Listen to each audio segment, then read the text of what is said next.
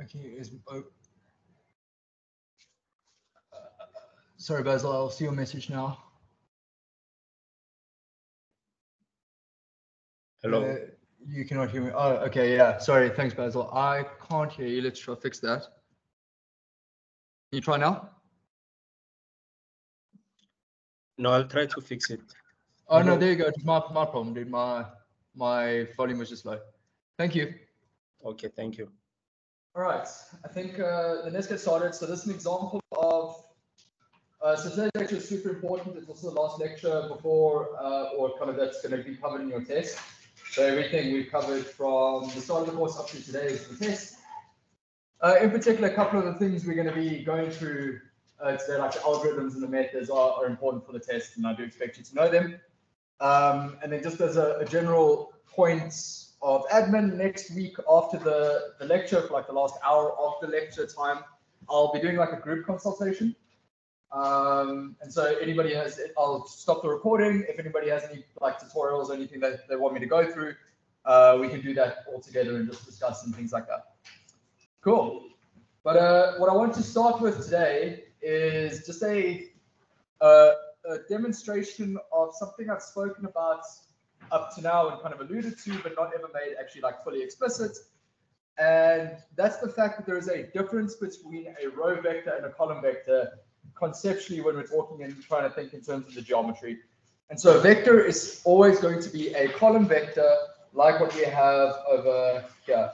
And again, I apologize for the color issues on the projector. It's all going to look like yellow and green, but yellow and blue, but anyway. So up at the top there, X is a vector. This X tilde is what we call a covector. All right, it's not a convector like it says at the top. That's a typo. Covector, C-O-V-E-C-T-O-R. And what a covector does, what a row vector does, is it tells us how to measure distance. All right, so it sounds a little bit like a basis, and that's kind of why when we spoke last week, we said that the basis helps you define an inner product. But what's going to happen when we take the product between a covector and a vector, so like I've done over there, is that the output will give us a particular value, right? So I'm just using the normal inner product here. And what that's going to tell us is how many of these lines this vector crosses, okay? And so you can see here that in what should be purple and what's coming out as blue on the board is a covector that I've drawn over here. All right, so down there, really small, there's your covector. And the reason it's pointing there is because that's at the point 1, 1, all right, on this kind of fuzzy Cartesian plane that we have. Okay, so all I did was I drew that vector. And then at every point along this plane, I then drew a line, all right? So because this was a 1, 1 vector, I'm connecting the points 1, 1, 2, 2, 3, 3, and so on. So all just, you know, n times that, I drew a line here called a concentric circle. All right.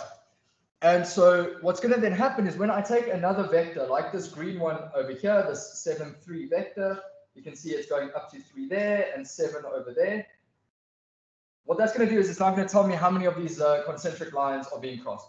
So if you count, it's 1, 1, 2, 3, 4, 5, 6, 7, 8, 9, and then there's the 10th one there, which is why we come out to an inner product value of 10. Okay, and that's the whole kind of point of these kind of row vectors, is they tell us how to define space. Okay, which is also then why we use them to give us an inner product. Is all it is just saying, you know, how densely packed are these vectors. And so we can look at another example down here where exact same vector in green, but now what I've got is a different covector which is half the size. And so when I use this dot product, it's now going to be 5.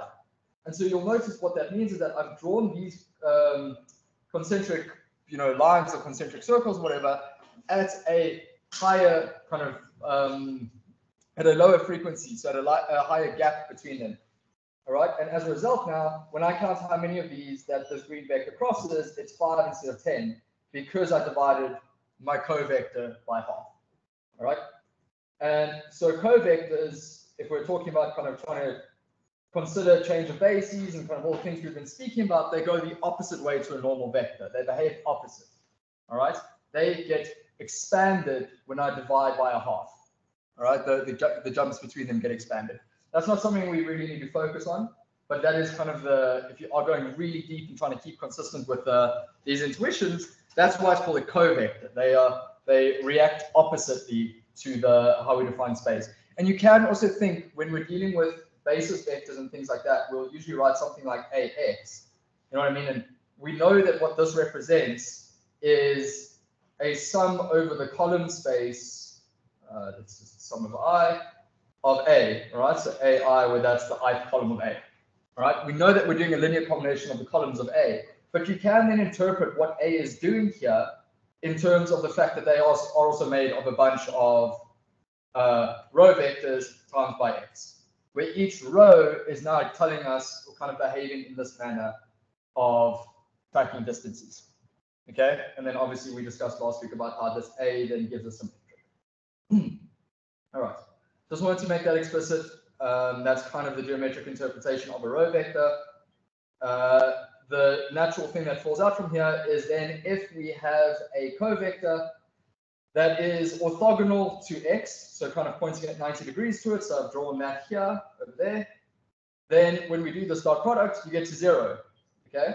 And then if we look at how many of these lines this vector crosses, of these red lines, because it is parallel to the covector, it crosses 0 of them, all right? So this covector is telling us how many lines it intersects, going that way, and so it's parallel, and so it intersects none of them, all right?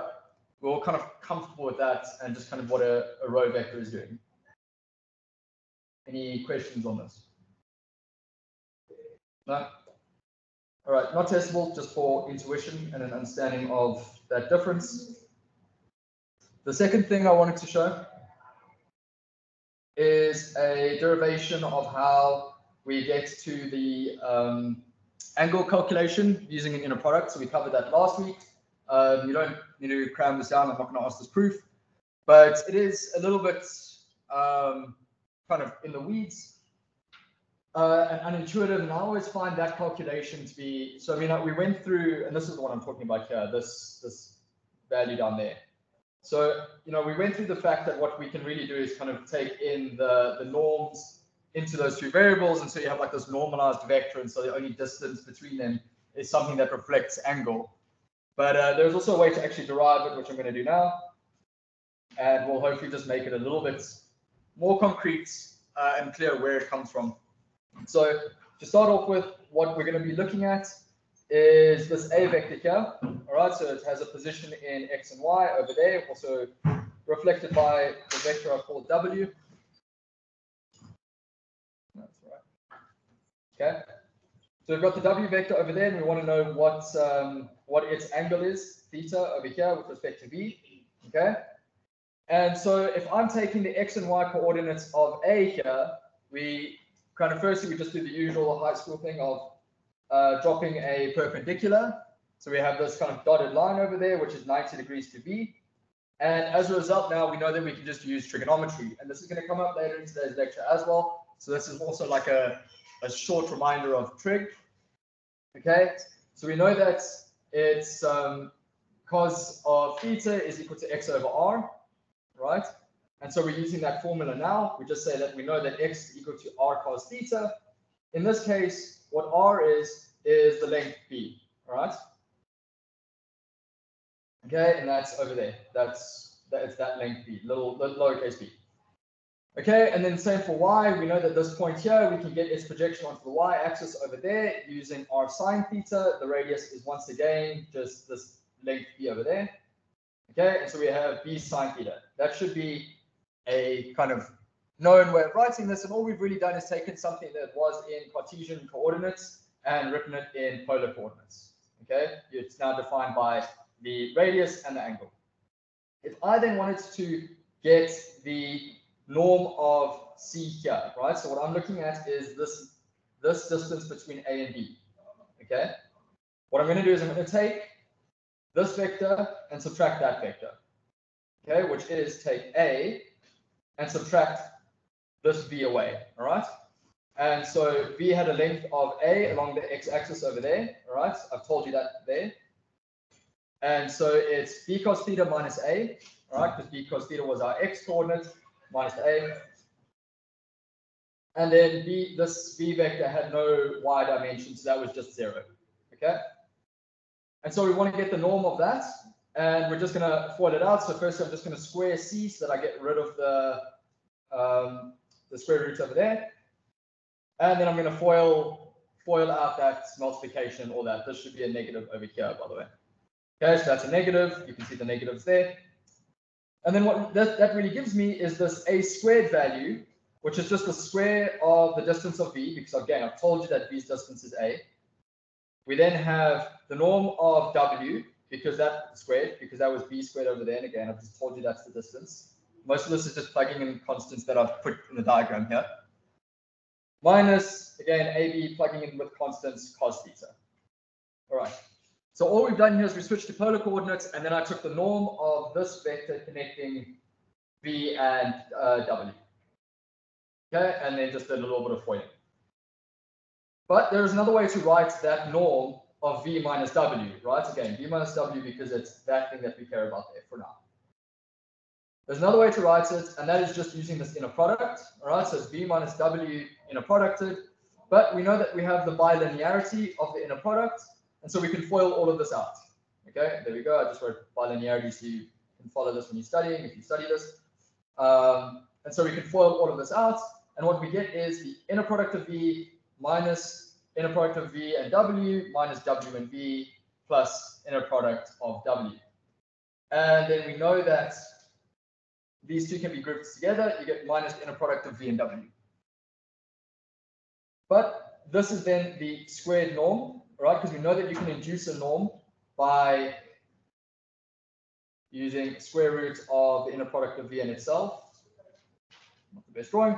So then obviously if I don't have the square root there, then it's just the same as squaring it. And that's what I've got there. Okay?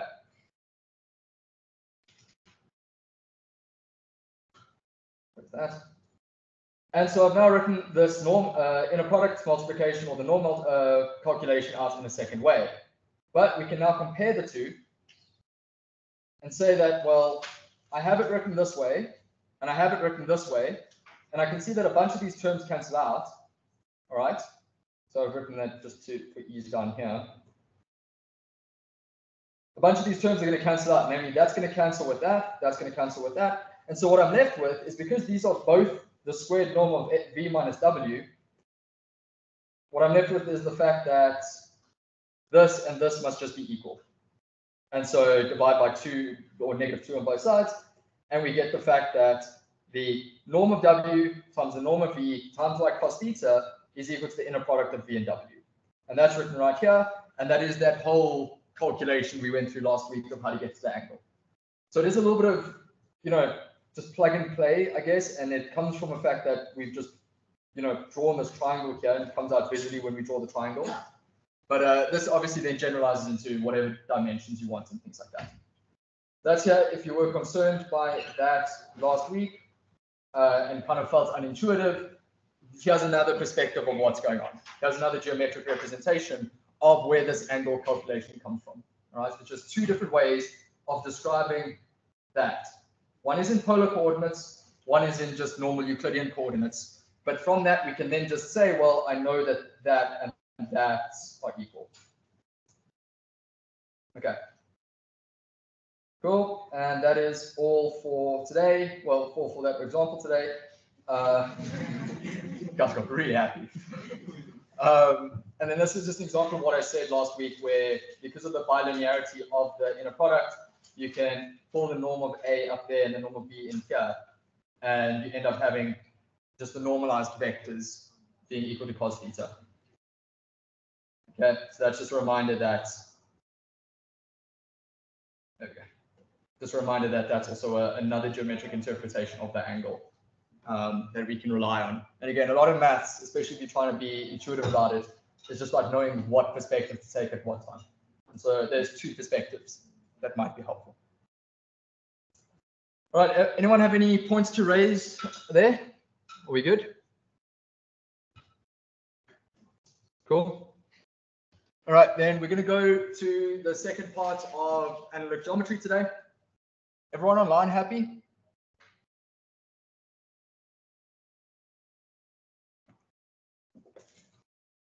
We're good, sir. Great, that's here, thank you.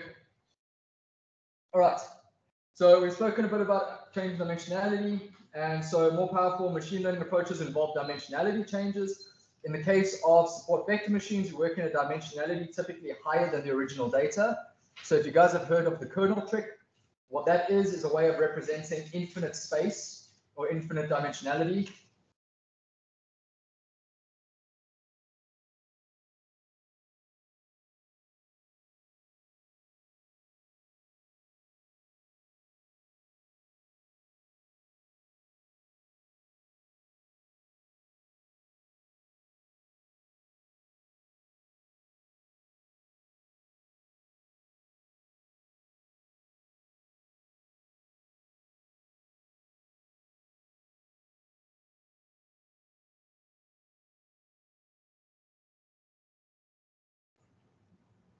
Okay.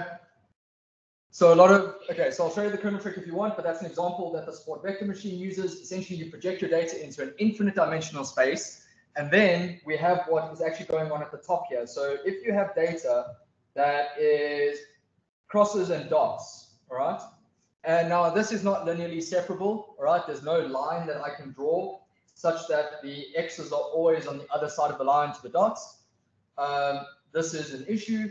You can change how you represent the data. Obviously, if you're using radius, let's say, or like distance from 0 here as a feature, that makes it separable. But another way to do this, especially if you want to keep things just like really linear and not work with like radius as a feature, is you can project it into high dimensional space. So for example, I've represented this by 3D here, but what you're really going to do with the kernel trick is you project it into an infinite dimensional space.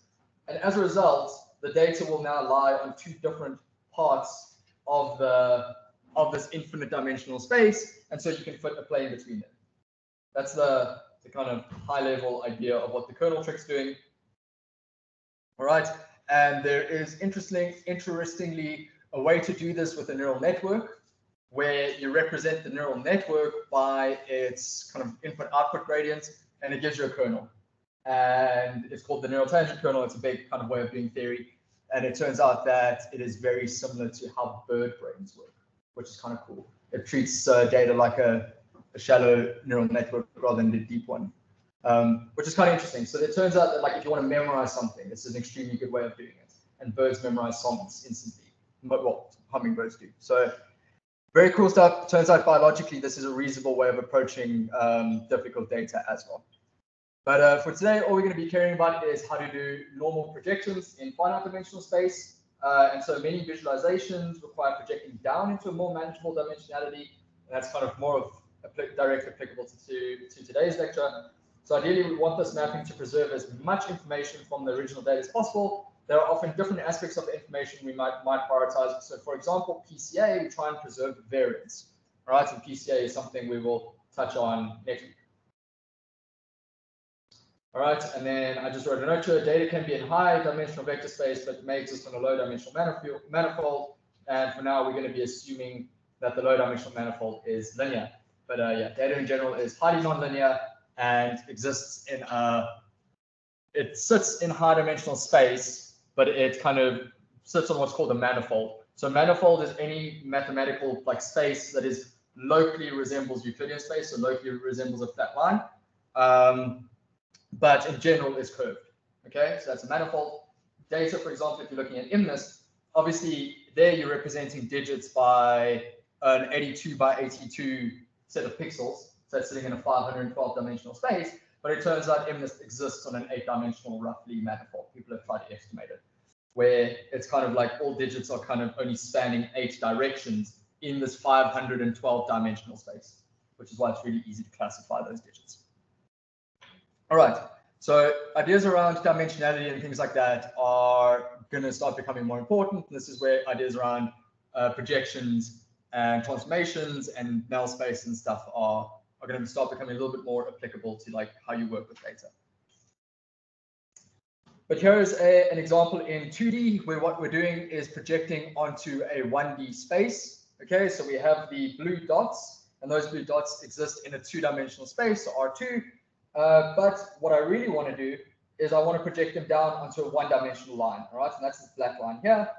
And so what I'm going to do is I'm just going to take the shortest distance from each of these blue points onto the line, which is then the orange points, okay? And this is known as the orthogonal projection. Orthogonal because the shortest distance from this point to this line will be something that makes a 90-degree angle there, okay? So the projection is orthogonal to the line that we're projecting onto. And very clearly, you can see that this is just a linear regression, right? We've now ignored at least this axis of information, and we're just projecting onto a one-dimensional line. That's pretty much what linear regression is all about. So one thing I did just want to ask, and I do want you guys to help answer me on this. So that says that's called an orthogonal projection. If we were going to model or talk about like modeling this data, the first question is, if I wanted to model this data with linear regression, would I use a bias parameter? And secondly, it says, does the purple basis vector define a vector or an affine space? Okay, so first one, if you were going to model this data with a linear regression, would you include a bias parameter?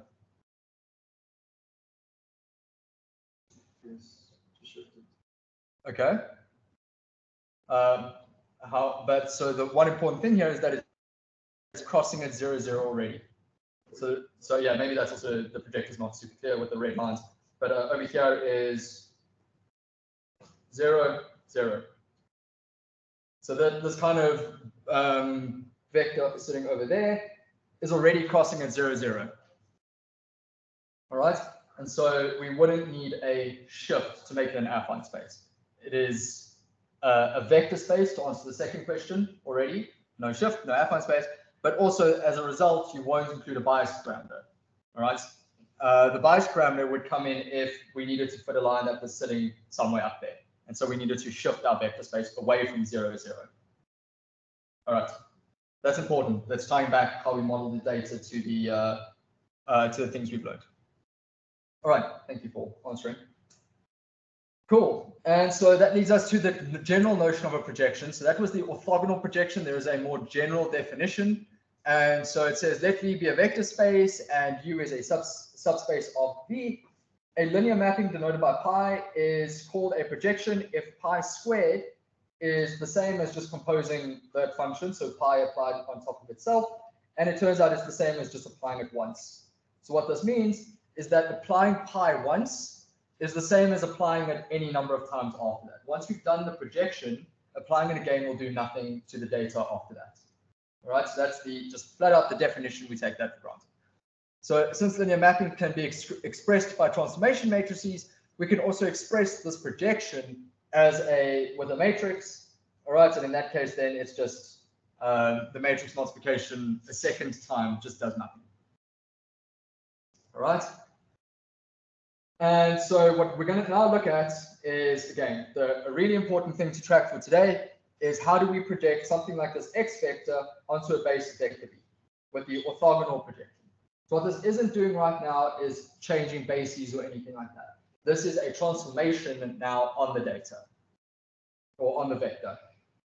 Okay, so we have x, which is an element of Rn, and we want to project it onto a line, and it's a one-dimensional subspace, this line, through the origin and defined by the basis vector b, where the span of b is just u. All right, so all the terminology we covered. Specifically, when we project x onto the subspace u, we wish to obtain a vector that is in u, so on this orange line, that is as close as possible to x.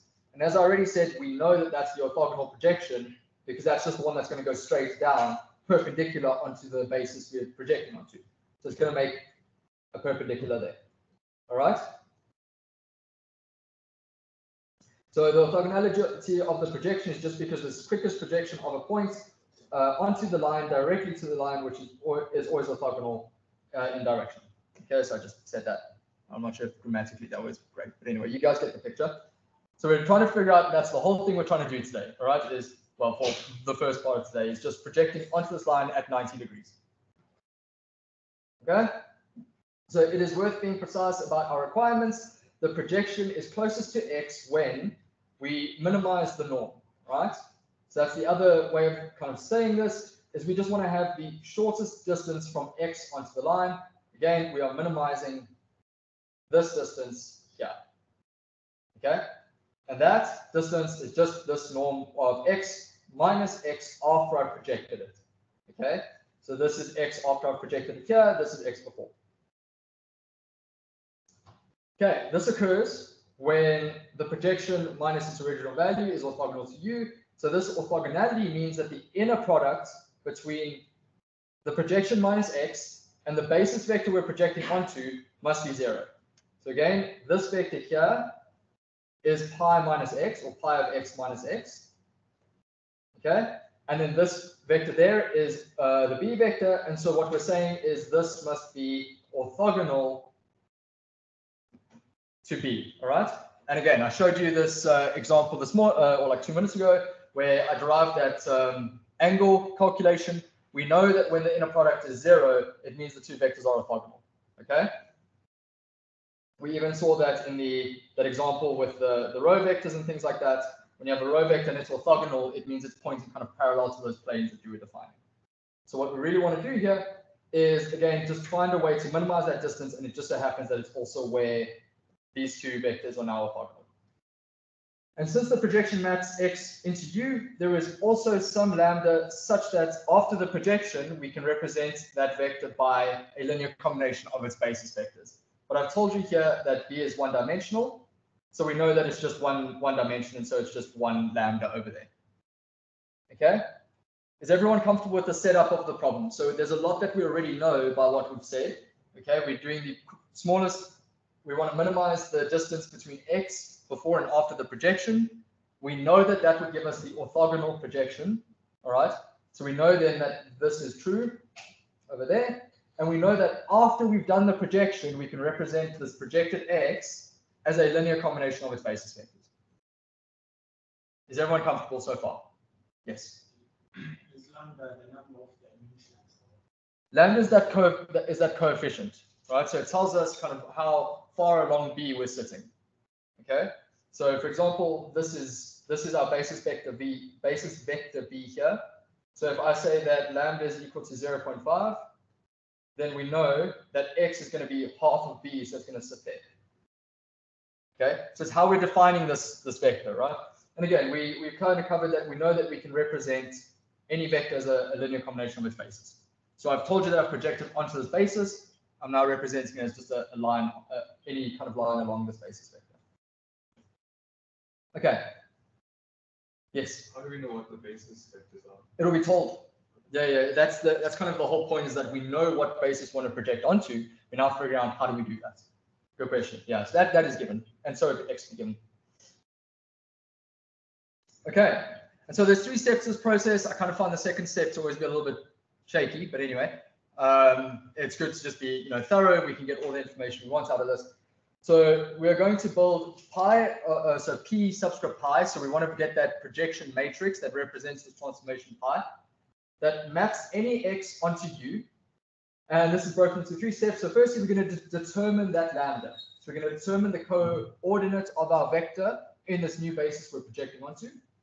Then we're going to determine what the full vector representation is. So again, we kind of know that what that really is just lambda times B. But anyway, we'll say that's the second step. And then finally, we want to actually use that to determine what this projection matrix was. All right, so this is the big question, is what was the matrix that would take us from here to here? Okay, and here's the steps, and you guys are going to have to do this.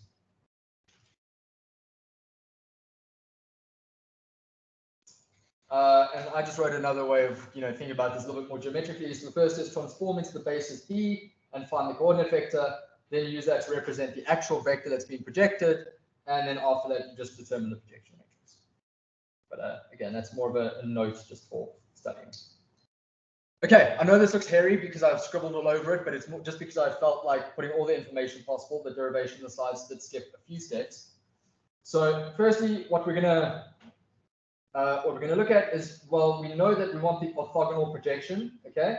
And just to note that on the previous slide, this pi was coming first, so it was pi of X minus X first, here it's x minus pi of x. So up here I've just shown you that it's the exact same thing, and it comes from the linearity of the inner product again. So for example, if that's the order we started with, I could pull out the negative out front here, all right? And so we have x minus pi of x, those two are now swapped, and then I just divide both sides by -1, and you still just end up with 0 on the right, and then now they're swapped. Okay, so it's because it's being this inner product is equal to 0, you can just swap the ordering of these two things. But if that just made, you know, that's just I wanted to be explicit that that's why it's swapped there. It's because you just can. Okay. All right. So we know we're starting with x, and we know we're projecting onto x. We don't know how this projection happens yet, so we're leaving a general over there. We're just denoting it by pi, but we know that we are going to project x somehow. Okay. And when we do, it's going to be orthogonal to the basis vector we're projecting onto.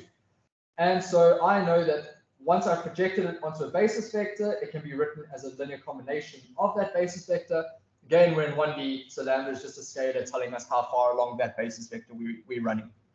Okay, and then from the bilinearity of the inner product again, which to be general, if you remember the bilinearity thing, that just gets used over and over and over in these proofs.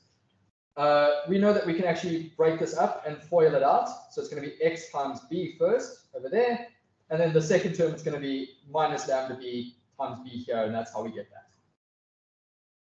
All right, again, skipping a couple steps, but I think the bilinearity stuff should be kind of clicking in your heads now. And when you study, you can kind of just have a check of that definition there. And so this is where we start. So that's the kind of first thing we want to get to. And now all we're doing is just rearranging to get this lambda, right? Because again, what we want to do to start off with is get that coordinate vector. We're starting with this, just determine lambda, okay? And so I'm going to take this over to the left-hand side. So instead of having the 0 there, and then divide by the inner product of b on both sides. So I get that lambda is equal to the inner product of x divided by the inner product of b. Okay, and just to say, we know for a fact that the inner product of b is greater than 0. For any b that's not equal to 0, all right, by definition, all right, from that's the definition last week of an inner product. So we know that we're not going to be dividing by 0 or doing anything pretty bizarre. And obviously, if b was equal to 0, then we're projecting onto nothing, right? If this vector was the 0 vector, there's nothing to project onto, so that would be ridiculous. So that's kind of the only breakpoint of this calculation, is that b equal to 0, which is a good one. It just indicates that you've done something unreasonable. Okay, and then over here now, what we're going to do is just represent this inner product b as the square of its norm. Okay, so just to remind us of that, the norm of b is equal to the inner product square rooted, and so if I square both sides, I just get the inner product of b. So we're using this inner product to induce a norm. Okay, everyone happy with how I get up to there so far? Okay, a little bit of just gymnastics. Do we always square root it, even if it's not a dot product? The inner product is something else. Yes. Yeah, because in that case, and it's a good question, I would actually recommend going through this process for a general inner product, but all of that is going to be inside here. Okay, because we're still at the end of the day just going to end up with inner product b. That inner product is just going to look something more like b times by a, or b transpose times by a. Yeah, good question. But for now, and kind of in general, we do these with the dot product, because this is just it becomes a bit of a big mess to do on by hand, and I don't really care that you can do matrix multiplication. I'm sure you guys can. In some cases, I do ask you to do general inner products, but I try not to do it for like this. Okay. Cool. All right. And so now what we want to do is want to just find that lambda. So we've essentially found it. So if we use our current context and choose the inner product to be the dot product for convenience, then using the dot product, we can obtain lambda as this. Okay, so there we go. And don't forget that the inner product in general, I'm using the dot product for example here, and kind of, I will tell you to use that. But in general, when we're dealing with actual data, it depends on what basis we're working in. All right, remember the basis tells us how to define the inner product, because we would have something like a times x And then when we're doing the inner product of this, you would end up with X transposed, A transposed, A transposed X. Where this multiplication there is that basis, is that kind of metric or whatever. But we covered that 2 weeks ago, so I'm not going to go back into that. But I do just want you to remember that, like, in general, if you are given data and you know that it's sitting on a more useful basis other than Euclidean space, then you just need to keep consistent when you do these things. All right. And again, how we choose what basis we're working in, I'll show you a helpful basis next week. There's usually like 1 or 2 that are particularly useful, all right, and particularly meaningful. In principal components analysis, we know that it's the eigenbasis, which I'll cover.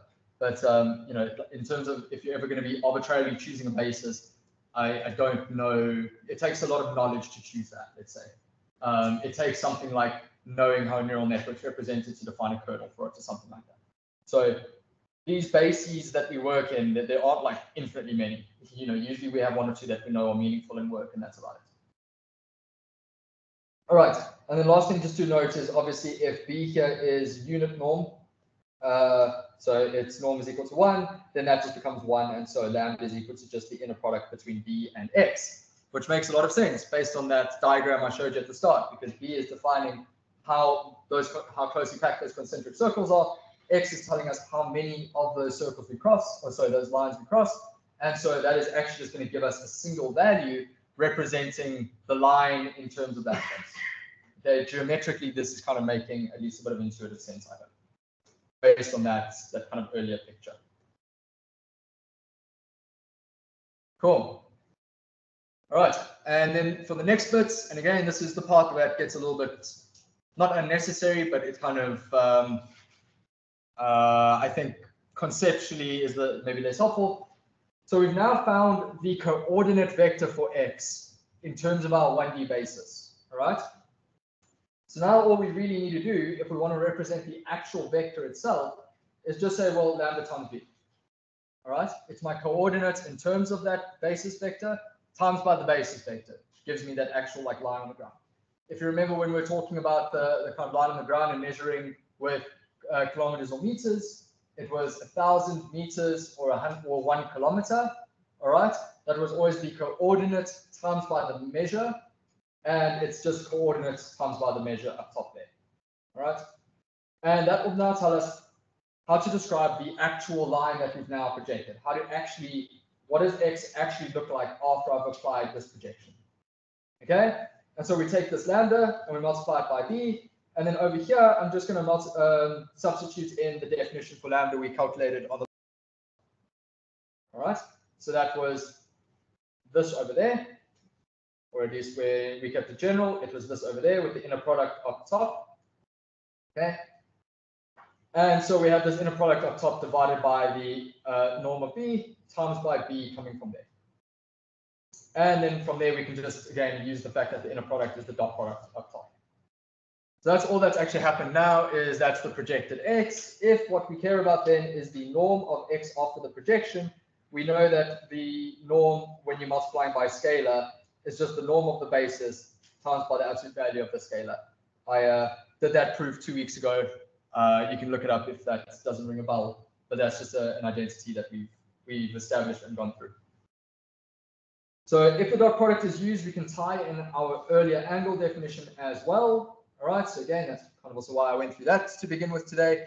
What we're going to then say is, well, we know that this norm of the projection over there is kind of equal to all of this on the right, plus the norm. And so we're going to substitute in this fact there, okay? So we're going to then just multiply on both sides by the norm of B and the norm of X and substitute that all in. We get this term here. Okay, everybody kind of somewhat comfortable so far? So what I'm applying is this there. That's all I'm trying to really work with. Knowing that fact, I take over the norm of the B and the norm of X to the other side of the cos. Okay, I get this term there, and I substitute that in at the numerator. Right, we'll see how I'm doing this. Okay, I've got that entire term up top there. That's now being subbed in there. And I'm just going to actually write it out. So what we've done on the next line is we've grouped those two terms over there, and then everything else coming from here like that. All right. Okay, that's where we're at now. And then after that, we realize that we just have the norm of b, norm of b, norm of b squared, that all cancels, and we're left with the angle denoted by omega, not theta anymore, times by the norm of x. So what this means, and what's quite interesting, is that the length of our vector after we've projected it is equal to the length of the vector before we've projected it times by cos of the angle of that projection. All right. So what this note over there says is, and I want you guys to again think about this now, what happens if omega is 0?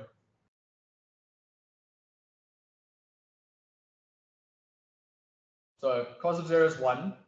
So I'm looking for the interpretation. What does it mean here if cos of 0 equals to 1 over there? Yes. X is already on the projection. There we go. You got it. They were parallel, right? X was already pointing in the direction of the basis vector. The projection did absolutely nothing to x, and so parallel. If it's orthogonal, okay, so if the angle is 90 degrees, cos of 90 is 0, okay, that means we've now projected x 90 degrees onto its basis, and so it has no length, okay? In that geometric sense, what we did is we had an x that was pointing up that way. And so once we've projected it, it's now sitting like that. That has no length, okay? So 0. So makes a lot of sense that it's the angle before, then proportional to what was the angle of this projection. How much did we of that length got lost when we projected down? And then lastly, we want to now answer that question of what was this projection matrix that actually takes the data from the original space onto my projection. This is the thing we really, really care about, right? Getting that lambda representation was just a step along the way. And this is kind of now the big thing we really wanted. So firstly, since the projection is a linear mapping and our domain and codomain are finite dimensional vector spaces, there has to exist a matrix that can do this projection. Okay, that's a little bit wordy, but all that's saying is we know that this is going to be possible to solve. And so using the dot product, we can make the following observation. So firstly, this happens just to its 1D, but you can swap around this scalar multiplication with your vector. Okay, then we're going to substitute in that equation that we got for lambda. Again, just to be clear, it is this, not that. It is this that we're now substituting in. Okay, so that goes in there, and we have b on the left. And then we just group these two terms up top here first. Okay, and that's because matrix multiplication, or as a more general concept, or vector multiplication, is associative. And that's one of the important things of why we care about defining these things earlier, is now we can say it's associative. I know I can change the order of multiplication from doing bx first to now doing b transposed first, and then doing x after. All right, so I can rewrite it as this with the x out front. And so now recall that B is an n by 1 matrix and B transpose is a 1 by n matrix. Therefore, B transpose is an n by n matrix. And I've just drawn that out here in 2D. Okay, so this would be B, this would be B transposed. And so we get a square matrix representing this projection onto our 1D line. Okay. It's also symmetric, that's kind of given. And so it follows that now if we wanted this projection, it's actually just this term here by definition, right? Because this is the term which takes x and gives me pi of x. Okay, and so that's the projection matrix there. As a quick question, what is the rank of that matrix over here?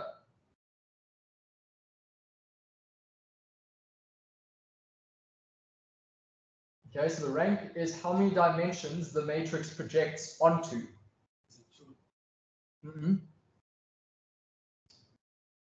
It is 1. Okay, and it's because I told you that we're projecting onto the 1-dimensional line. Okay, we are projecting onto that line there. So even though we have a 2x2 matrix, the matrix itself is taking something and putting it onto one dimensions. All right. We said that the rank was equal to the dimension of the image of the matrix. Okay. So the image of this matrix we just solved, this projection pi. So let me actually just write pi in there so it's clear what we're doing.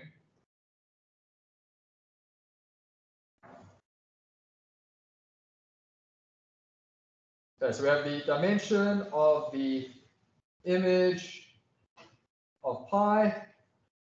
Okay, the image of pi, it's what pi projects onto. It is the 1D line.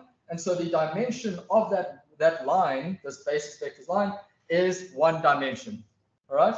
So what this means is that we know that there's this kernel nullity theorem and all of that, saying that we have to still kind of equate everything to the big space, which is R2 in this case. And so if this is one dimensions and we're sitting in R2, then we know that the kernel of that projection is also one dimension. Okay. So if we're trying to kind of tie all of these ideas back and try and kind of keep coherence about what the kernel nullity theorem is saying and that sort of thing, this is a good example of what's going on. We have we're good. We are not good.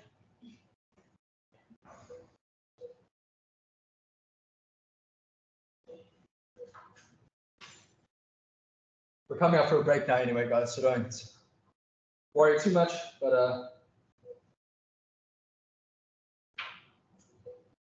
okay, I guess we're taking a break now then.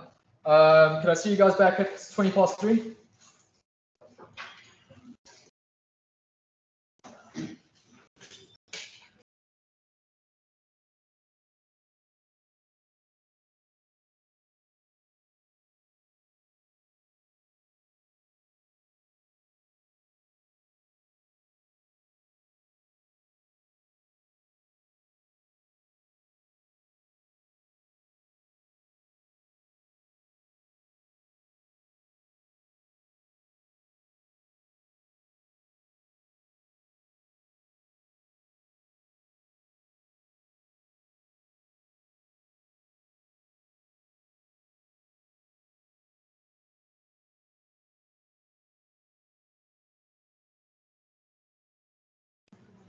Represent any space in like that. Okay. So my basis vectors there are quantities. And so when we talk about what we can span, it's how many dimensions we can reach using those basis vectors. Okay. So if I have a basis vector pointing that way, and another basis vector is half the length pointing the exact same way. If I add these two things together, they still only point that way. Yeah, exactly. One dimension. You know there's two of them, and they're linearly dependent. Okay, I can represent this vector using this. If they're not that, if there's an angle between them, then I can represent two deflects, right? They span two. So in this case, I've told you that our basis vector is 1D. So we're representing only one direction space, which is B. Yeah, exactly. You got it. All right.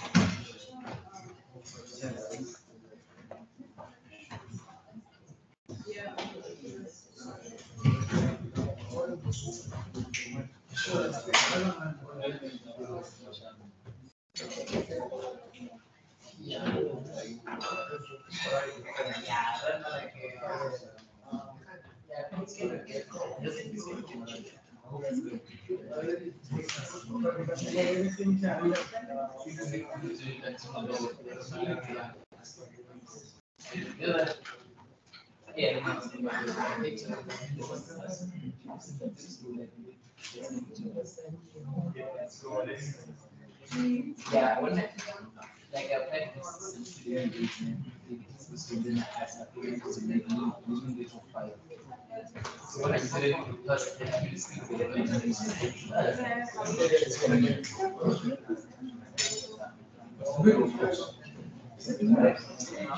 Yes. I will, yeah. That'll be helpful. Let's grab you. How have you been going the last few days? I was sorting out my access and everything. So this is the first lecture that I'm able. Oh, I see. Okay. All right. And you just in general feeling okay? Wits admin is not going to make you feel too positive, is it? Well, I'll see how I get with catching up with the class and how I feel. Okay. Yeah, reach out. Have you seen? Oh, you obviously not Moodle.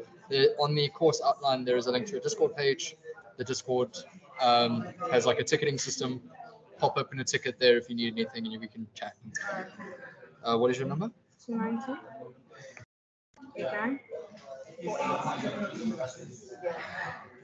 2928948. 292 8948. So just have a look here and check for me. That's 2928948. Yeah, that's okay. So you're not on Moodle yet, so that'll happen the next day or so. okay. What I can do for now. Do you want to? Are the recordings on here? The recordings are on and on YouTube, so I can email that to you. Yeah. I'm more concerned how you're going to get like the notes and stuff like that. Okay. Let's pop open Outlook quickly. You can give me your email address. My business email or like my... or a personal email, and I'll just send you what I got so far.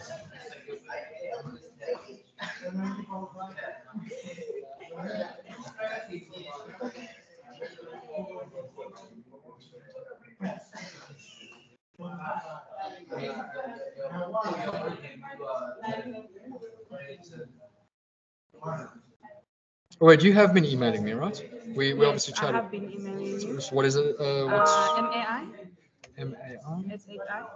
Yeah, there we go. Machine work. Oh, okay, cool. Great. Let me do that. MFDS content. All right. When we finish just now, I will kind of put that together. And then you mentioned how I need to get a project supervisor as soon as possible. Who do I go to for that? So you need to start your capstone project. So again, that's done by Dr. Robertson would be the first person to chat to about that and just see what she says. Thank you. No worries.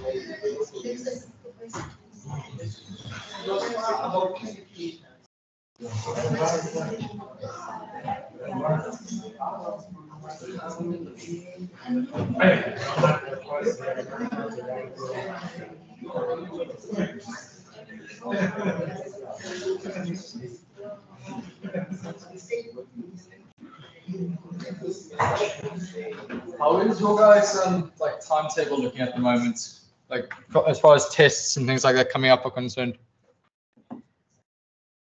It's crazy. Yeah, I think we have MFDS, vast amount of pipelines, MFDS, and 2 more modules in the same. And 2 more modules in the same week. To be fair, you guys had a vote on the test date. That is only like half on me. Yeah. Um, It's fine. Yeah, no, I get that. That's not fun. Why the same week? Because some semester ends the following week, right? It's just the fact that it ends not on a Friday, so that just lost us a day. Is it mainly kind of that last few days of semester that you guys have tests? Yeah. Everyone else, comp sci guys? Did the applied maths people sit on the right and the comms guys sit on the left? Do we like naturally kind of...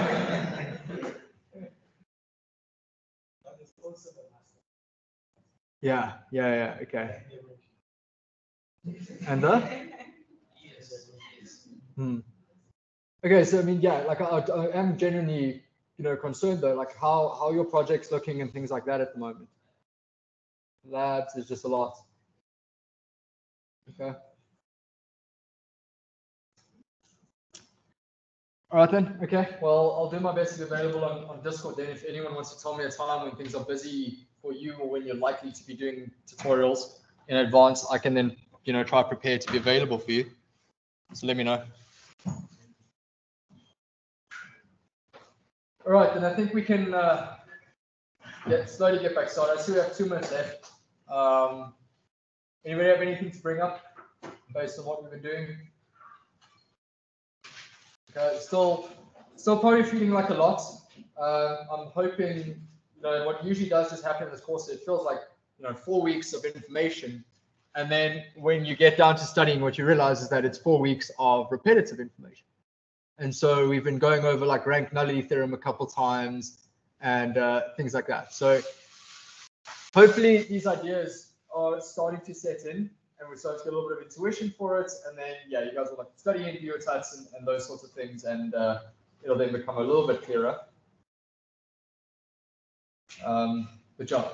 Anyway, that's that.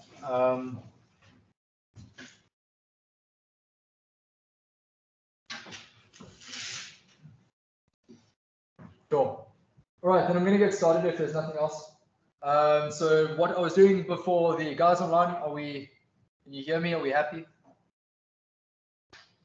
Cool, thank you, Basil. So what I was doing just before this is just going through the intuition of what we've done. So what we've done is we've solved for a projection, and this projection pi takes us from a vector in R2. So you can see that we're sitting in some 2D space here by those 2 black vectors. It takes us from R2 and will project us onto a 1-dimensional space spanned by this B vector. Okay, so spanning meaning that we can reach any point along this B vector using it as that basis. So any lambda B for some real number B will sit along this line. Okay, and what does that is this projection pi. Okay, and that will take X and project onto lambda B. And I was just trying to then relate this to the ideas we had when we were talking a little bit more abstractly about transformations and stuff like that. The most important of which being kernel and nullity and null space. And so the dimension of a matrix, call it pi here, that projects from one data space onto another, is by definition the image of pi. So the image is what points we can reach after this projection. And I've told you that it's a linear combination of B. So we can only reach lambda B. Okay, that's the image of pi. And then the dimension of lambda pi is 1-dimensional, all right, because it's sitting on this line. Okay, so that's the dimension.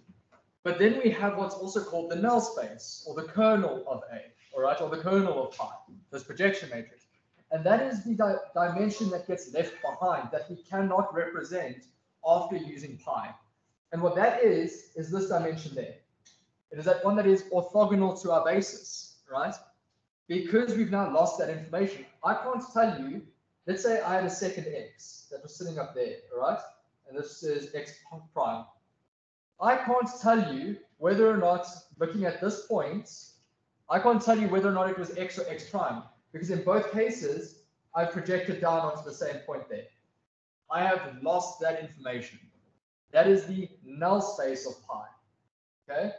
And as you can see, that also spans a line, right? That is also this 1D perpendicular line there. And so that's the dimension of the null space. Okay? And we know that the dimension of the null space plus the dimension of the image is equal to the original space we were in. So we have one dimension of the image, one dimension of the null space, which matches R2, which is where we started. Okay, so this is the kernel nullity theorem done in kind of two dimensions. And why we care about the fact that there is a null space is because I told you at the beginning that the definition of a projection is that I can apply it twice. Okay, so what's happened is the first time I apply pi onto x, I have lost this information about what or where I sit along that direction. Once I've done that once, that information's gone. You can't lose it twice. So if I then apply pi a second time, nothing's going to happen. There's nothing, no projection to be made. It's just I take x from where it started over here, I project it onto the line, and then the second time I project it onto the line, it just stays here.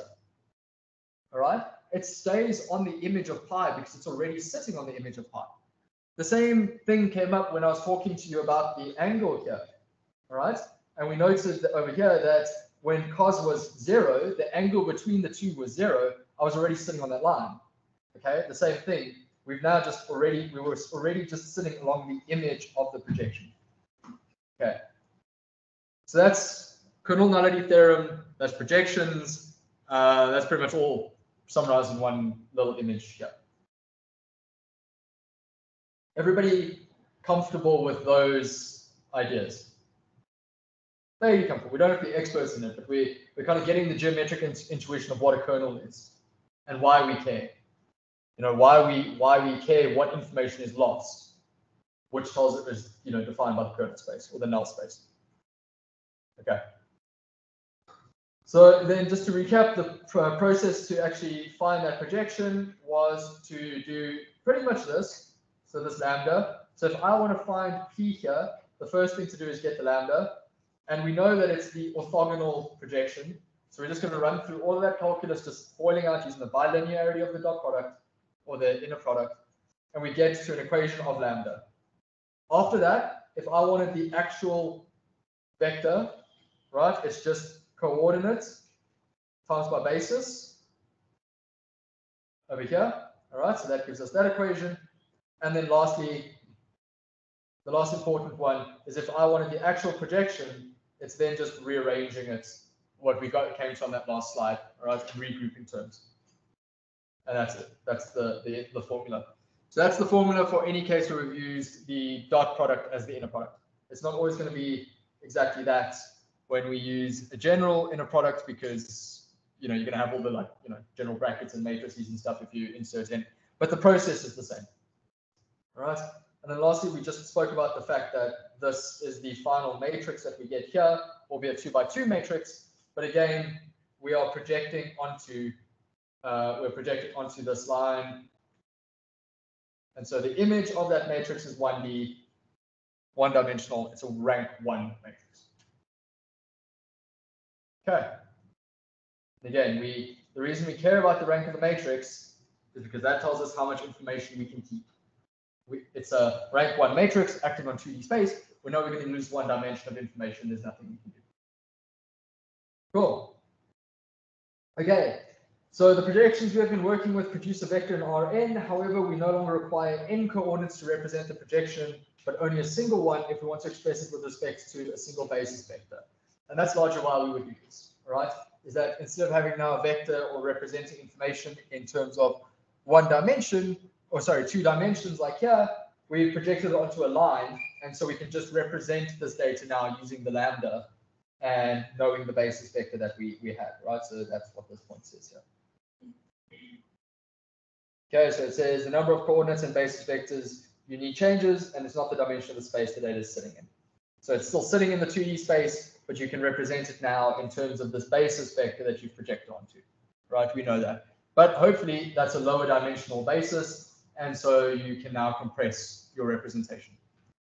On the flip side, it may be the case that what you've done is, you know, you've lost that second dimension, right? There was that dimension that sat in the null space, but that may have just been noise, right? So in linear regression, this is usually what happens, is you try and keep the most important bit of the signal and project onto that, and you lose the parts of the representation that are noise. All right, PCA does this. You kind of always project onto the most important covariant vector, lose the noise vectors. Okay, so the fact that we're losing information by projecting is not always necessarily a bad thing. What matters is what the null space of the kernel represents, what the image represents. Okay, and again, you are going to be expected to do that in tests and exams. So we now want to generalize from projecting onto a one-dimensional subspace aligned to an arbitrary lower dimensional space with the dimension of u being greater than 1.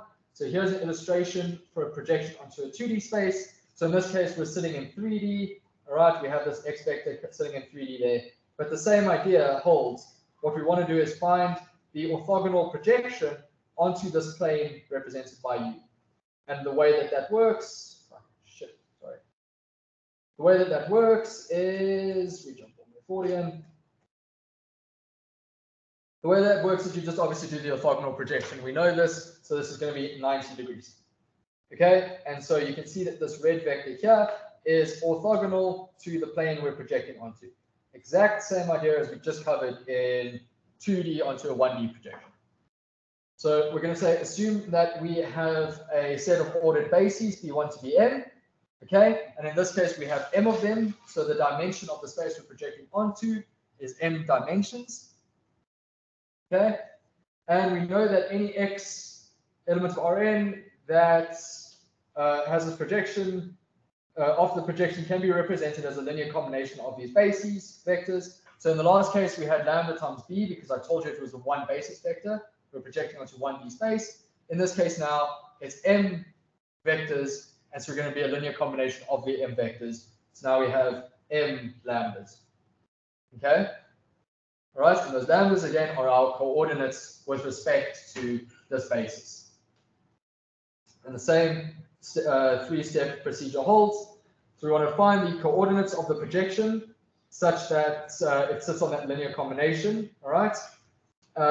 And we want to do it so that this projection of x is the closest possible point of u to x.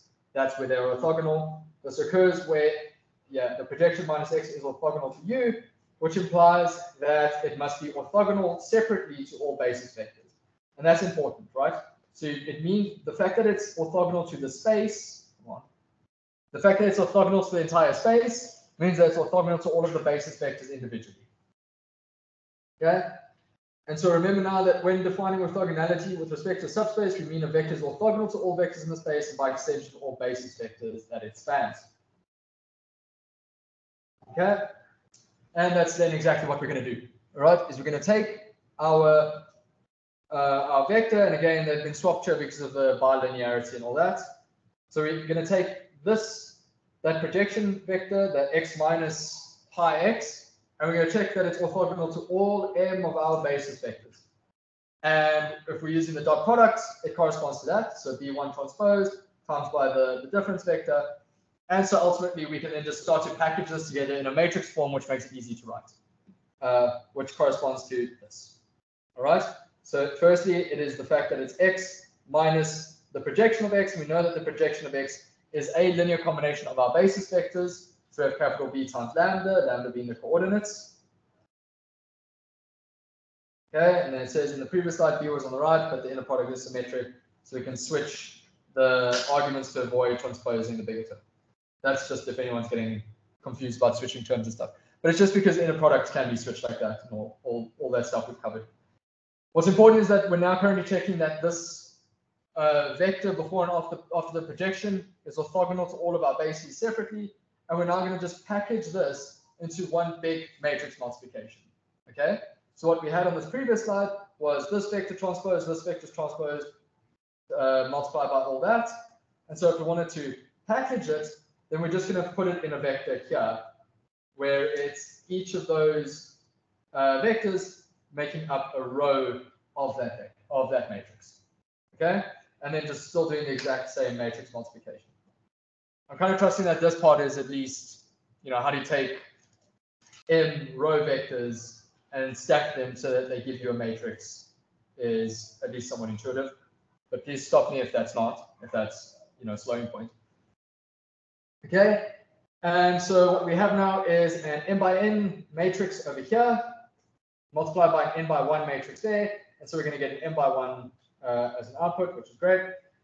And so when we do this whole matrix multiplication, we can FOIL that out, and we just do the exact same thing we did the first time around, except with matrices now. So we have B transpose times by B, times by lambda on the left, and then B transpose X. And then the last time what we ended up having when it was 1D was we just had this norm squared of B over here, but we can't have that anymore because this is now a matrix, and so we have this inverse instead. Okay, same as just dividing, but now matrix version. Okay, and so equation 25 is called the normal equation, and note that B transpose times by B is invertible because by definition B1 through M are linearly independent. I've told you they're a basis, and so we know that they're linearly independent, and we know that when we do this multiplication, you're going to get a matrix that is full rank in the sense that it represents m-dimensional space, right? Okay, so this means that we can solve for lambda just by doing this inverse. And again, that's exactly what we wanted. That was the whole point of that first. But when we did this in 1D space, it was the exact same process. We've now just done it in matrix notation, so it's happening for every basis of vector at the same time. And then just makes it slightly more difficult to do the inverse. But that's it. Nothing else has really changed conceptually. And the same thing then when we want to get the actual projection, because this is the coordinate vector in terms of this basis. If we want to get X actually in terms of that, and kind of represented in that space, then you just multiply again by B. All right, so we've got lambda over here. That then gives us these elements of lambda there. And then the BI's are all just your original basis vectors. You can also do it in the matrix version like that. Cool, and we substitute that in, and we have the same equation as last time. All right, again, last time it was just B transpose divided by the norm of B squared. But hopefully you can see that, you know, that's very clearly the same thing. All right, and then lastly, if you want to find the projection vector, well, we know that the projection vector is, the projection matrix. The projection matrix is the matrix which takes X and maps it onto pi of X. And so we can see that that is actually just that matrix there. And so we read it off and we just say, well, there it is. Okay, so you've already got it at that point. Cool. And so that's the whole process of doing this in high dimensions. All right, again, assuming an inner product, that is the dot product. But again, we've assumed that here on this previous slide, okay, where we wrote that. So if you're having a general inner product, then this would then be, you know, there'd be like an A matrix or something in there. But again, that just becomes messy and conceptually doesn't change anything. It's just how you represent in space. All right, and yeah.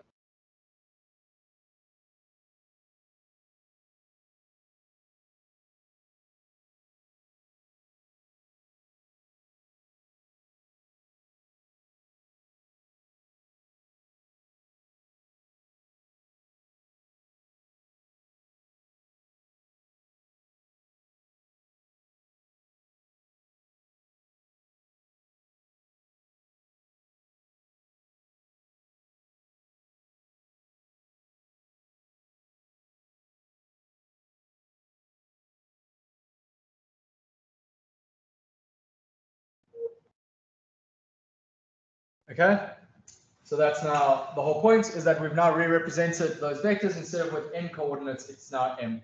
M can usually be significantly smaller than n, right? So if n is, you know, again, I use the example of the handwritten digits called MNIST in machine learning. That's usually 512 pixels, so 512 dimensional space. That can usually be represented by like 8 coordinates because it's sitting on an AP space. All right, after, you know, some manipulation. And so you can compress and re-represent information a lot more succinctly this way. Okay, and if we're projecting onto an orthonormal basis, so again, this is for a general basis, but we covered the fact that when we have an orthogonal matrix or an orthonormal basis, what it means that all of those basis vectors, the columns, are orthogonal to each other. So bi times bj is 0, and then bi squared is equal to 1. right? Its own the inner product of itself is equal to 1. It's got a unit length. That's called orthonormal basis. And so if that's true, if that's what we're working with here, then this term in the middle becomes the identity matrix. Okay? And the inverse of the identity matrix is just the identity matrix. And so what it can actually be simplified to is just B times B transpose times X. And so if you have an orthonormal basis, you don't have to go through the really expensive part of this projection, which is doing the inverse of B transpose B. As much as we know that that inverse exists, because the vectors are then linearly independent, if they're orthogonal, we can use that information to actually just completely bypass that calculation and do it a lot more efficiently. And then recall that if we had a system of inhomogeneous equations, so again, something with a B on the right-hand side here, but it had no solution, it means that B is not in the span of A, right?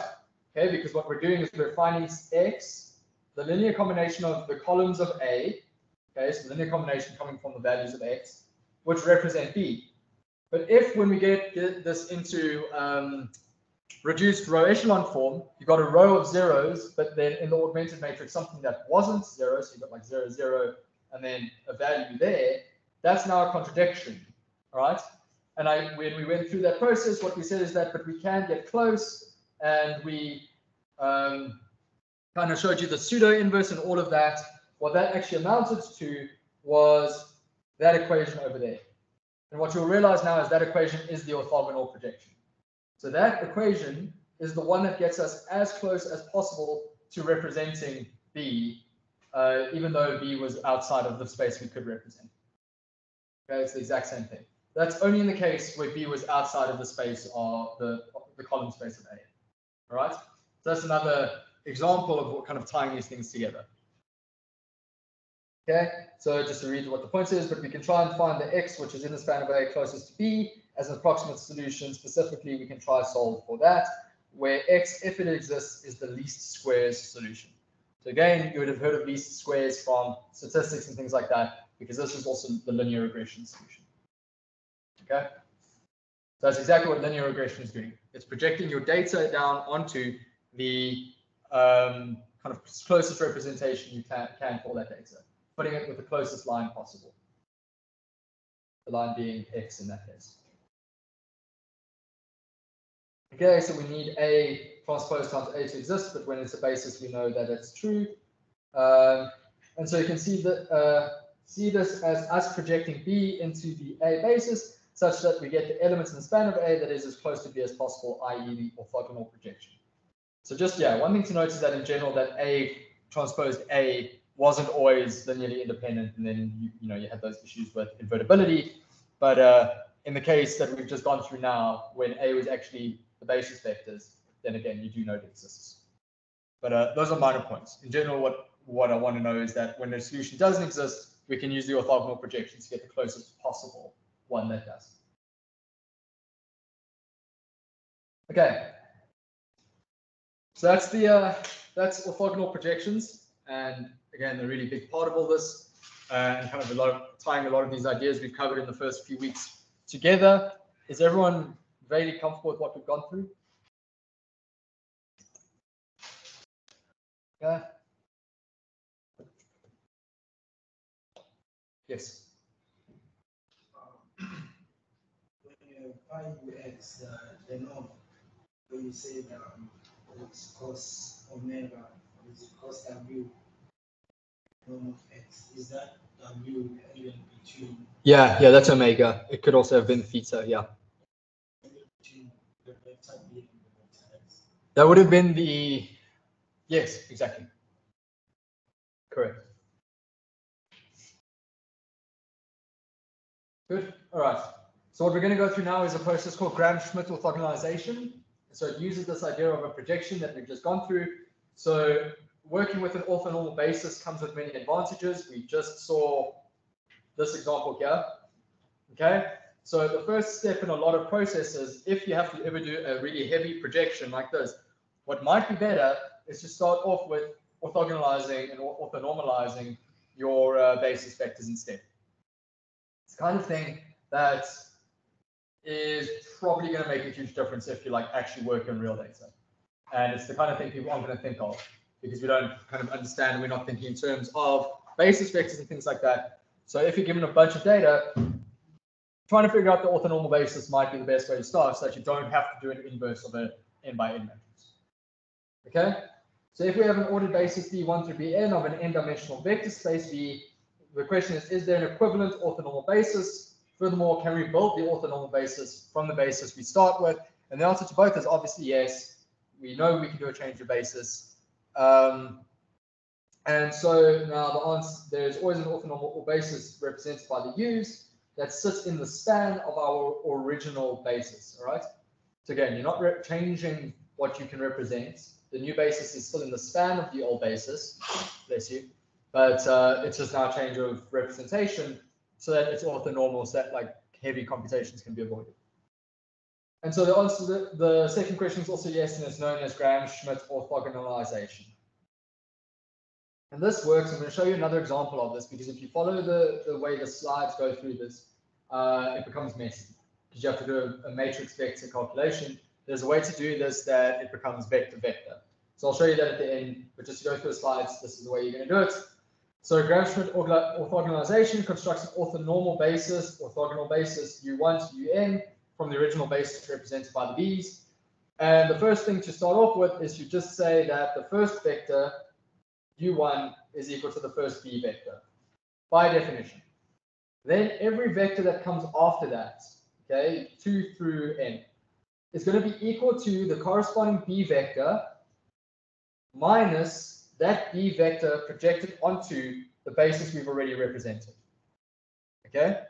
You can see here that it's being projected onto the span of U1 through K minus 1. All right, and there is a picture of what this is doing now. But what this is really doing is separating out this new basis vector U into what is parallel and perpendicular to what came before. All right, so by dropping what was within the span of what came before, I know that what I'm left with is just the vector that is perpendicular to the previous bases I've already worked with. Okay, it's a vector that's representing only new information. Okay, so let's dive into equation 38. So the kth basis vector bk is projected onto the subspace span by the first k minus 1 constructed orthogonal vectors u1 through k minus 1. This is then subtracted from bk and yields your new vector, which is again orthogonal then to all of what came before. All right, and then you're going to repeat this for all n basis vectors, yielding your orthogonal basis. And then lastly, you want to go a step further, which is to normalize it, right? So you get u hat, and the way you normalize the vector is divide by its norm. Okay, what this will then give you is the fact that the norm of the new vector is length 1. Okay, so UK here won't necessarily be length 1, but when we divide by its own norm and use that to define a new vector, then that new vector's norm is going to be equal to 1. We did kind of go through that as well. So here's an example of what's going on in 2D space. So I have two basis vectors B1 and B2, and so they span R2, all right? But you can see that they are not orthogonal, right? They're not 90 degrees to each other. There is a maybe 45 degree or whatever angle between them. So as much as they're a basis, in the sense that they are a minimal spanning set, minimal, there's two of them, spanning, you can reach all of R squared through some combination of those two. They're not orthogonal, nor are they normal. And so we might want to get to an orthonormal basis. And so the first thing you're going to do is just say, well, U1 is equal to B1. Okay, that's pretty arbitrary. So I'm just going to start off by defining that to be the same. All right, so there you have your B1 was originally that, and now in blue, your U1 is identical. But after that, what we're going to do is we're going to take B2 and project it onto U1. All right, so we're taking our new basis, or that next part of the basis we're working on, and projecting it onto what came before, and then subtracting it from B2. So we're now going to take that orange vector, which is that projection of B2 onto U1, and subtract it from B2, so that we move that way. And that gives us U2, which is our second new basis vector there. Can everyone see what's going on here? Yes? When we subtract it, how are we sure it's moving that way? Oh, because we've done that projection. So it can, what we are subtracting can only move parallel to that vector there. Okay, which would then give us that. We're all happy? Okay, so now we have our two new basis vectors, u1 and u2. You can see that they are 90 degrees to each other. And all that happened was we took b1 and used that to subtract only the information that's parallel to u1 from b2. And so we're left then with only the part of b2 that is perpendicular to b1. All right, and then after that, now we've changed the length or done whatever to u2. We might then want to renormalize, so it's unit length, and so you divide by its own norm. That's just a final step. That's the Gram-Schmidt process. You just run through that repeatedly for every single one of your vectors. But what's important to remember is you have to do that for all of them. So if I have three basis vectors, I'm going to start off by saying u1 is equal to b1. Then I'm going to do u2 is equal to b2 minus this projection. And then after that, to do u3, I'm going to say u3 is equal to b3 minus the projection onto u1 minus the projection onto u2. Don't forget to do all of the ones that came before that. Okay. Sorry, there was a note there. Let me just make sure I'm covering that.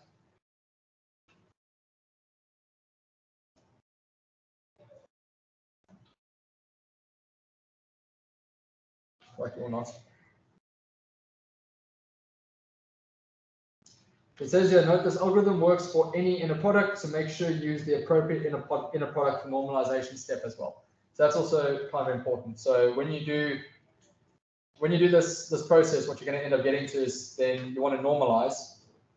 And so you've used a general inner product, say like this, which is then equal to B transpose AB.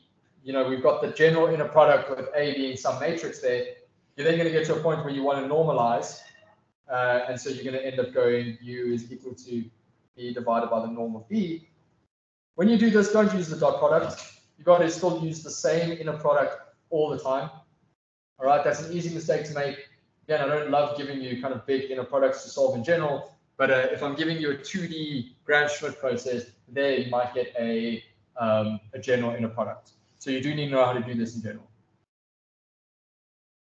Okay, and again, don't make that mistake where you use a different inner product, for the normalization step, because that's just going to be completely wrong. Cool. Everyone happy with Gram-Schmidt? Okay. So then we can also think about projections onto affine spaces. So we've been going through vector spaces, obviously there, because 0 is an element of the basis that we're working in.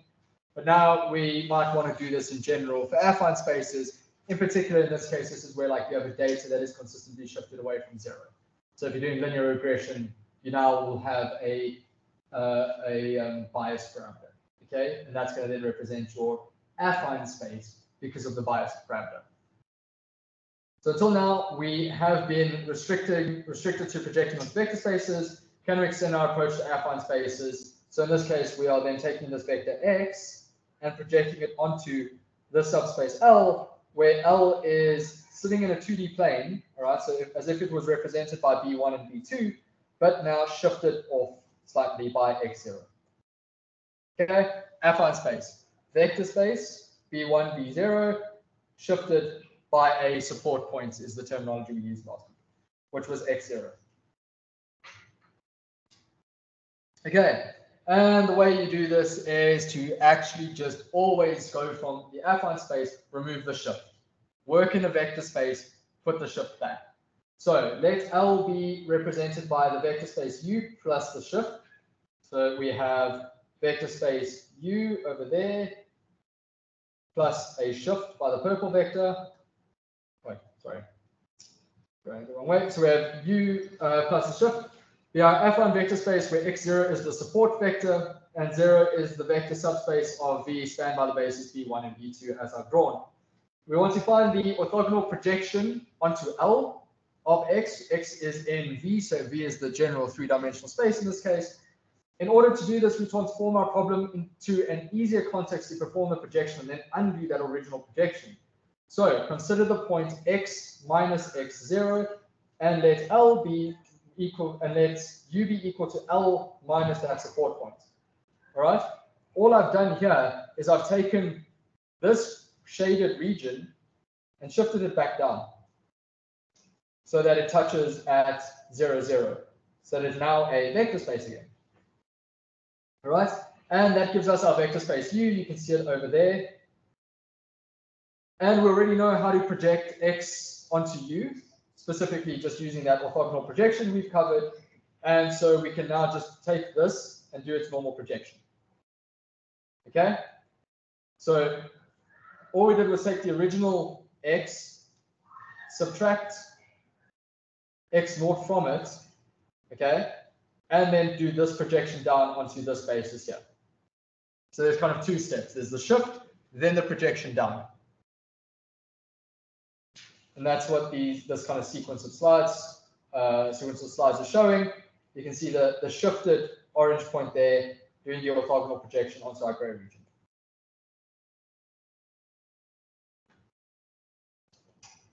Okay, and so remember x minus x0 needs to be in V for U to be a vector space, which we know it is. Cool, and so all that is left to do now is we've done this orthogonal projection, all right? We've taken x, we shifted it down to account for the affine shift. We did the projection onto the vector space. Now what we need to do is shift the space back up. And so we add back that x0 point. So we only need to add the support vector back, leading to this being the entire transformation over there. Okay, and one thing just to note is if we want to be good data scientists or whatever, and we're trying to do this efficiently, in most cases it's best to FOIL this out and do the subtraction in the like projected space. Again, because we know the projected space is going to be lower dimension. You don't want to be doing a whole bunch of high dimensional subtractions if you don't need to. But we know we have to do the matrix multiplication anyway. And that matrix multiplication is also super parallelizable. Cool. And that's how we do all of this with affine spaces. Okay? That should be pretty clear. You just shift down, get a vector space, do the projection, shift back up. Everyone happy with that? Guys online, you still with me? I see we did lose someone. All good. All right. Thank you. Cool. The last thing we need to go through today then is rotations and what that represents. So this is just more of a, hopefully a little bit an easier bit. So those two things, Gram-Schmidt and orthogonal projections, are really important for this chapter, and understanding geometrically what it's doing, understanding how the projection matrix ties in with like rank and null space, things like that. All important stuff.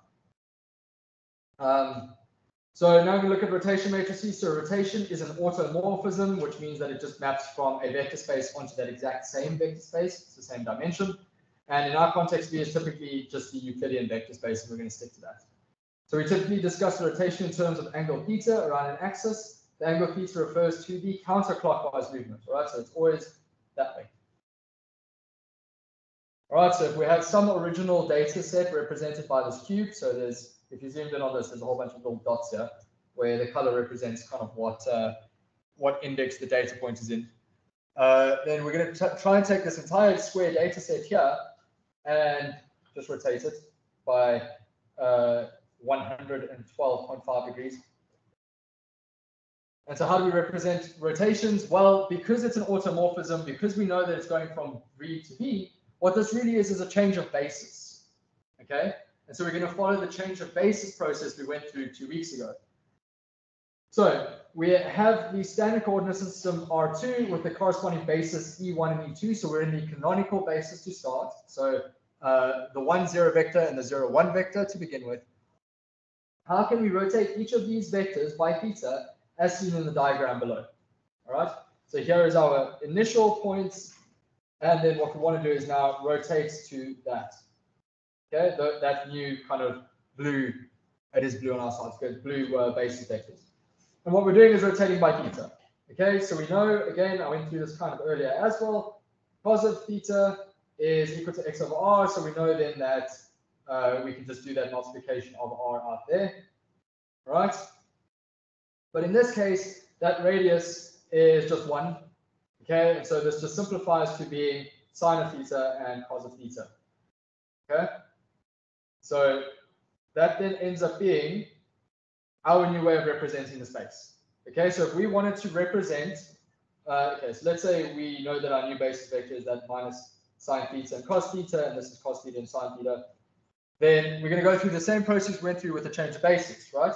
And so we know that that was to start with E1 and E2, which is our old basis. You then want to represent your new basis in terms of your old basis. So we're representing E1 in terms of 1 and 0 and 0, 1, and E2 in terms of 1, 0 and 0, 1. And then you just take that, you take your coefficients, and you stack them in a matrix. Okay? Just remember the ordering of how you do this, because it's cos goes there, and then this minus sign comes in the top right. Again, we went through that in the OneNote of just how to package it into a matrix properly. But that's what we're doing here, okay? And so if we have this, the whole point then that we're doing here is we're taking this basis vector there, and we're saying, well, we know that if it's theta, then along the x-axis, it's just cos of theta there to drop down, and along the y-axis, it's just sine of theta, right? The slightly more tricky one is if we're representing this vector using polar coordinates, then this is essentially our x-axis, that's essentially our y, and so then it is to get the projection down onto there. We know that it is cos theta, but that is in the direction of the second basis vector, so it comes in there, right? So that it's over there being multiplied by our second basis vector, and then for this projection here, that is kind of effectively, if this is our angle, this is effectively our y, so we know that it is sine of theta, but we can see that that is in the direction of the negative of the first basis vector, which was that way, and so now we have the coefficient being sine of theta. All right, so we're just taking these blue vectors and rewriting them in terms of the black vectors, which we started with, which is exactly that process we went through 2 weeks ago. You just need to be a little bit careful of how you're doing the sine causes and things like that. But it's not, I don't think that's, super tricky. It is mainly the case where you're just noting that that is lying in the negative direction of our first basis vector. So it has to be a negative sign. Okay? And so if we're going to then take the two vectors, form a new basis with it, and package that into our transformation, we know that what we're going to get is that forward transformation matrix, which is this. Okay? And if any of you do robotics, I'm sure by now you've seen the kinematics equations. It's just that. Okay? So this is exactly what we're doing when we're doing the kinematics as well. It's just multiplying by the rotation matrix. This is essentially how you derive it, how you think about it in terms of linear algebra. It is that change of basis. Okay? And I just wrote it out here at the bottom in terms of the way we usually do it as well. And then this just says, be careful of that phi notation because the textbook can get a little bit tricky with it. So just again, keep your wits about you when you're doing these forward-backward transforms. Are you dealing with bases? Are you dealing with coordinates? And so on. We've been through that, but just don't get kind of too in the mud with that phi notation. All right, so then just the one other thing to note is that if you take E1 and you project it, then this is what you're going to get. You're going to get cos squared times plus sine squared of that angle. But we know that that's an identity that always adds to 1. And so square root 1 is 1. And so all this is really showing up top here is that rotation matrices are not going to change the length of a vector that you apply to. All right. Everyone happy with this? Rotate. It's a little bit more intuitive, I hope. But think about it in terms of the change of basis is how you're going to define the rotation matrix or derive the rotation matrix. Rather than I think in most other places, it's just kind of given. So when we move to R3, we can rotate any two-dimensional plane about one-dimensional axis, for which there are 3 choices. All right, the easiest way to specify the general rotation matrix is to specify how the images of the standard E1, E2, E3 are supposed to be rotated while ensuring that each of them after the rotation remains orthogonal to each other.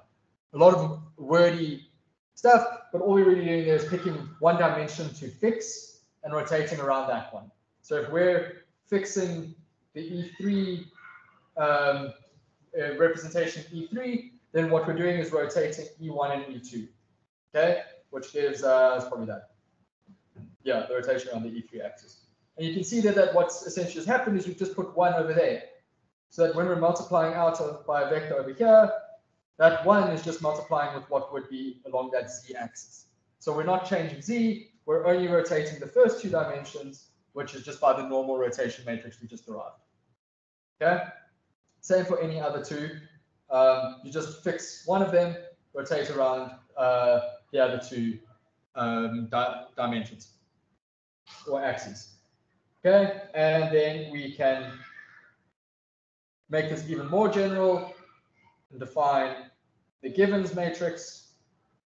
Okay, so generalization of rotations from 2D and 3D to n-dimensional Euclidean vector space can be derived by the exact same pattern of just fixing n-2 dimensions, and then you restrict the rotation to a two-dimensional plane in that n-dimensional space, which is exactly what we've been doing, right? We restricted the E3 direction, rotated in the two others. Now you're going to have multiple of these other dimensions, all right? If you're in n-dimensional space, it's n-2 that you don't change. They just have ones in that matrix, and then you just have your cos and sines for two dimensions at a time, all right? And so this rotation of two dimensions at a time in n-dimensional space is called a Givens rotation, but others do exist. And this is the general form of it, all right?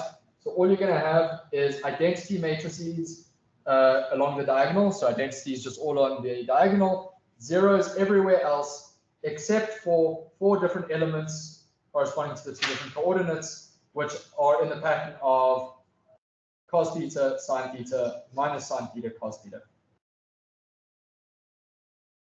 Okay?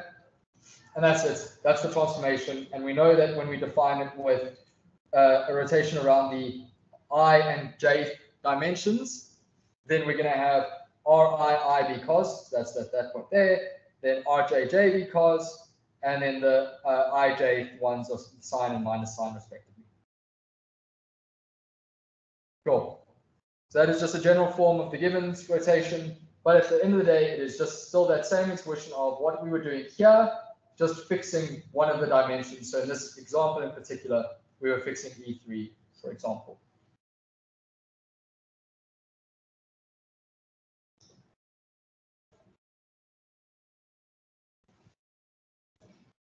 Okay. So rotations have a number of useful properties which follow from them being orthogonal matrices. Rotations preserve distance, they preserve angle, and that said, rotation matrices are still not generally commutative in 3 or more dimensions, so the order of application must be considered. Okay, commutativity meaning that you can't do, again, we've gone through that, but it can't be A times B x is not equal to B AX. All right, if that's true, then it's called commutative, and matrix multiplication we know is not commutative. All right, the other one that people get generally confused with is associativity, which is A, B first, then times by C, X.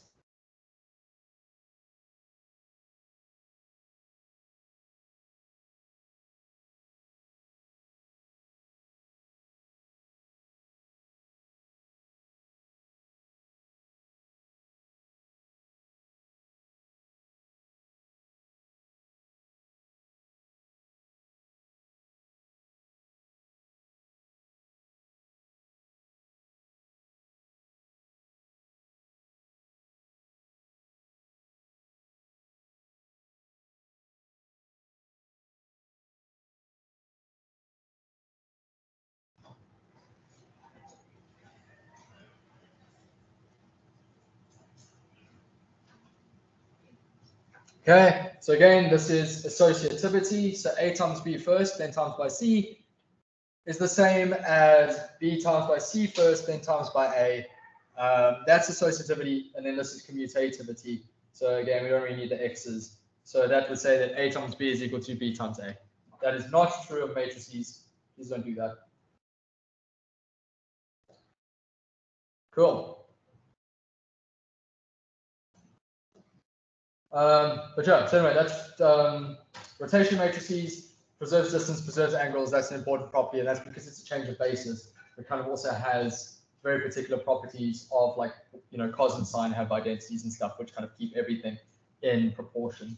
All right, so it's just kind of keeping vectors the same length. The last thing I wanted to go through was an example of doing the Gram-Schmidt process. All right, so I will leave it to you guys, and I think I know the answer you're going to say. Do you want to take a 5-minute break before we do the example? Do you want to push through? Guys online, we good? Cool. All right, thank you.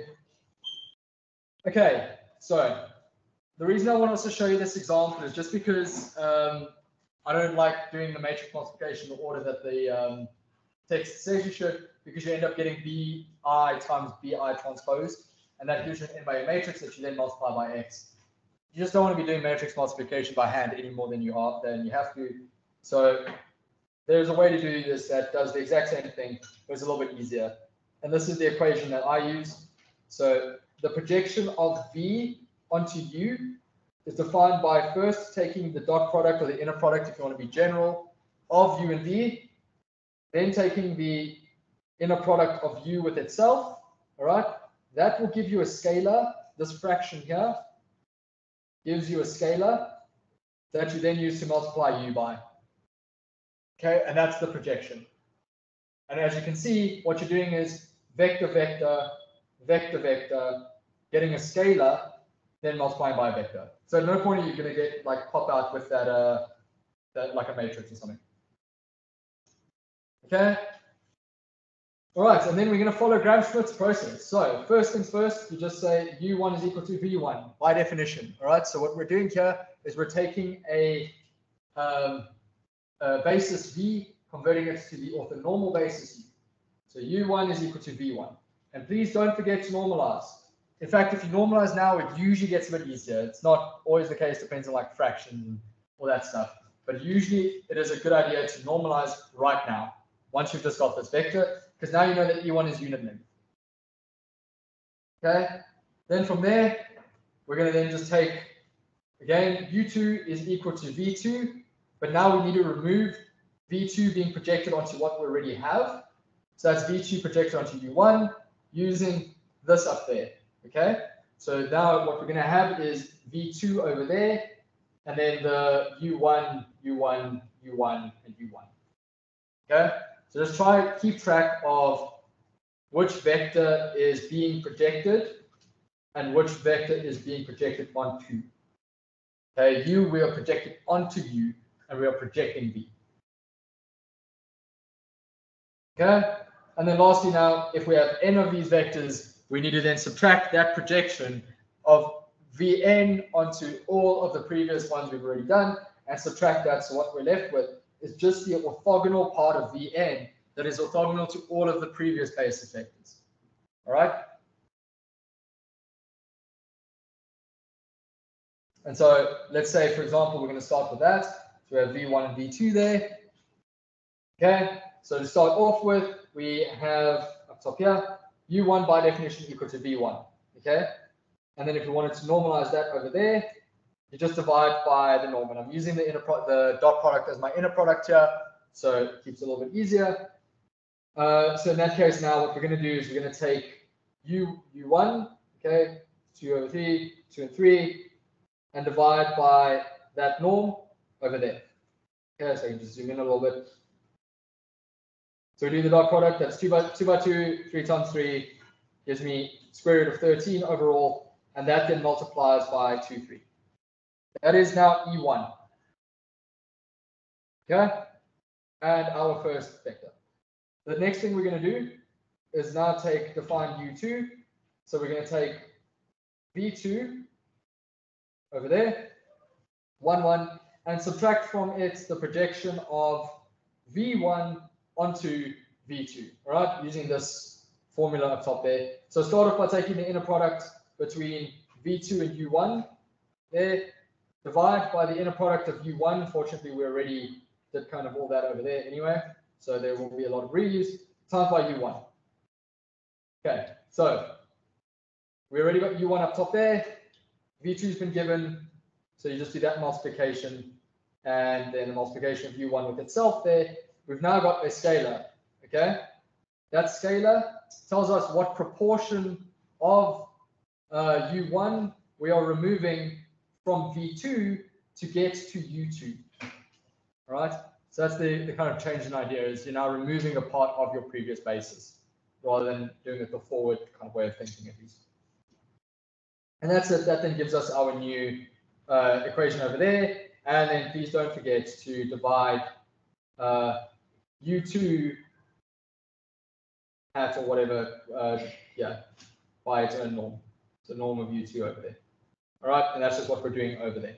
I'm not going to go through that. You guys can check the maths on it. But yeah, we just divide by its own norm using the inner product. Please don't forget the square roots. It is a norm, not just the inner product there. This projection, it's just the inner product. So please remember the difference between a norm and an inner product. And also when you're doing distance calculations, please remember to do x minus y. If I ask you for the distance between x and y, there's a difference. Norm is x and x, distance is x minus y. You'll be surprised you wouldn't, whatever, it happens a lot. Please don't do it. All right, and that's it. And so now what we have, if we looked at this basis transformed by this process, what we have now is our two new basis vectors, which you can see are orthogonal over there. Orthogonal, and if you really, in a test and you want to check that things are as they should be, you can take the dot product between our two new vectors and double check that that gives you 0.